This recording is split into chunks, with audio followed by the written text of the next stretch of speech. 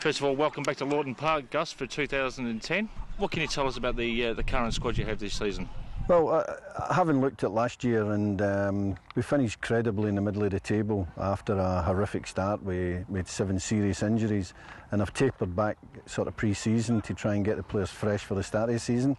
We've not played as many tough practice matches, and I'm quite pleased with the way the boys are coming up. I'm quite excited for the new season. We've signed a striker, Matty Durant, and I think for the first time since Liam Caffrey and Greg Kilner were here, we've got 2 natural goal scorers, which that was never a problem last year. Scoring goals wasn't a problem. The real problem we had was we were leaking goals.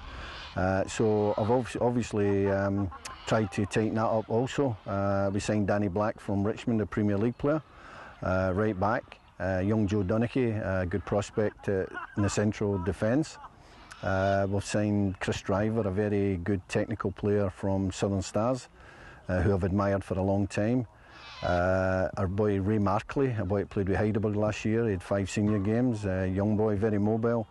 And I think the mobility of the side at the moment is for everybody to see, and if we can stay clear of injuries, then I think we'll enjoy the season. You need a lot of luck for actually doing anything half decent, whether it be injuries, as I say, which is the massive problem, and also a bit of luck.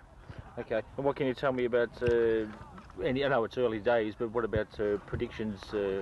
Well, the most important thing for Langwarrin, it took us 11 years to become the #1 club in the peninsula.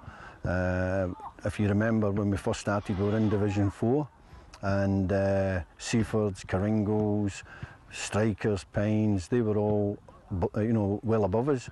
So we've got to a stage in the last 3 or 4 years where we've sort of cemented ourselves and balanced everything up to do with what goes on off the field and on the field. The way it's shaping up, I'll be trying to keep the club first and foremost in First Division, which is very, very important. And after that, I'll be saying to myself, around about the halfway mark, we're looking good, and because I'm quite excited for the new season with the change of personnel we've got, and that's no disrespect to MD that's left, you know.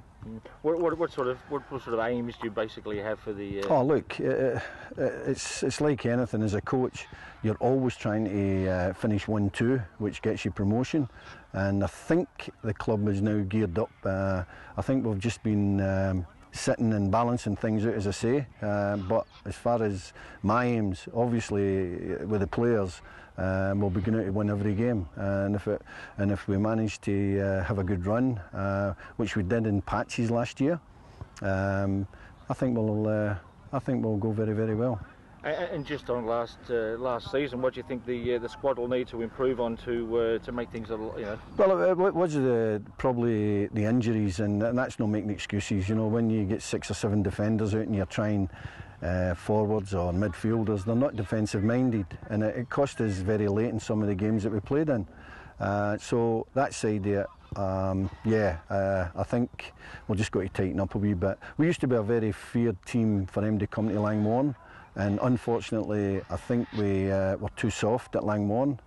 So that's one of our aims, is to make sure that we're tough, and when teams come up to Langwarrin, we get back to the old days where Langwarrin was a very strong side at home. And if we can pick up another 2 or 3 games, then it puts you in there, puts you in the mix. Good, thanks very much, Gus. And just one other final question: how do you keep Man United from signing Ben Caffrey? He's lost about 9 kilos, and to be quite honest, and this is a personal opinion, I don't think there's anybody more skillful than Ben Caffrey in our league, and he could play Premier League without a doubt. He's now got himself fit, and losing the weight that he did have. I'm expecting a big season off Ben, and so people know, he's been a tremendous servant to Langwarrin, and he's a lovely character, and I wish to goodness we had some more like him at Langwarrin. All right, Gus, thank you very much, and all the best for the new season. Thanks very much.